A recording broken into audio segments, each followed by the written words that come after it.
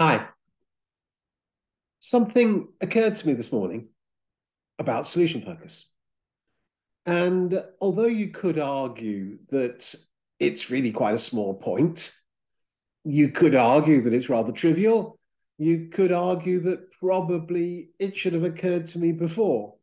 But nonetheless, I ended up being really quite pleased with this small point. And what I was thinking about was the shift of significance in solution focused sessions from the ending of the session to the beginning of a session, particularly in a first session.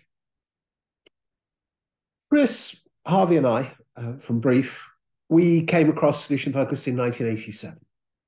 And back in 1987, there was just one book that had been published on the approach, Keys to Solution and Brief Therapy, Steve DeShazer, still a really, really, really interesting read.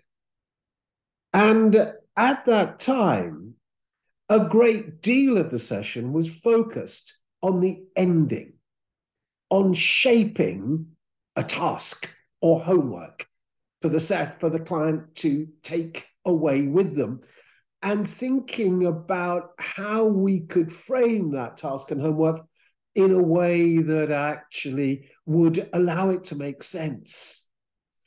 We were interested, for example, in what sort of therapeutic relationship was this? Was it a customer type relationship or a complainant type relationship or a visitor type relationship? So we thought about the nature of the relationship.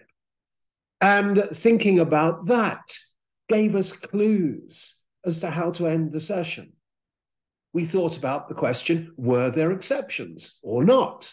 And if there were exceptions, were those exceptions deliberate or were they in some ways random?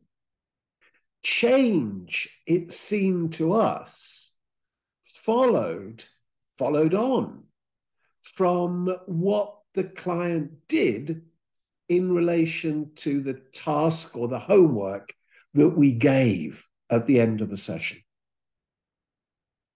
Now, of course, that idea has changed. And now it seems to us that change potentially, perhaps, results from the nature of the therapeutic conversation, the conversation during the session, rather than what clients do following a session as a result of a task.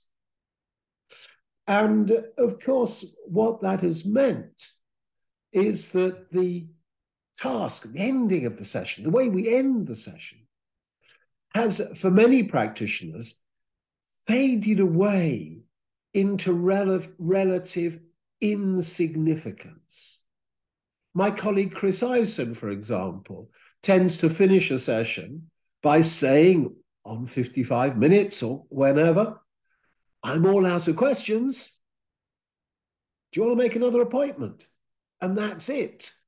Now, as it happens, my endings are a little more elaborate than that.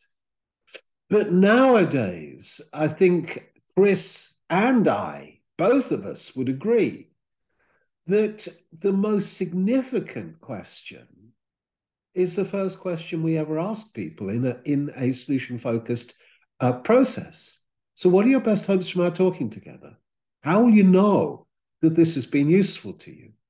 Because it's the answer to that question, the very, very opening question that we ask. It's the answer to that question that actually shapes the conversation. It's the starting point for the conversation. And finding a, as it were, workable starting point, in my view, significantly determines how the conversation is going to go.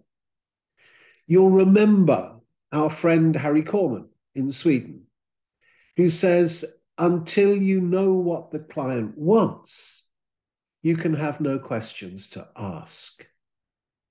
And so in that sense, what you could see is that in solution focus, the weight of significance has shifted from the end of a first session to the beginning of a first session. Look, I hope you found that of some interest, perhaps not quite so much interest as my delight with that thought this morning.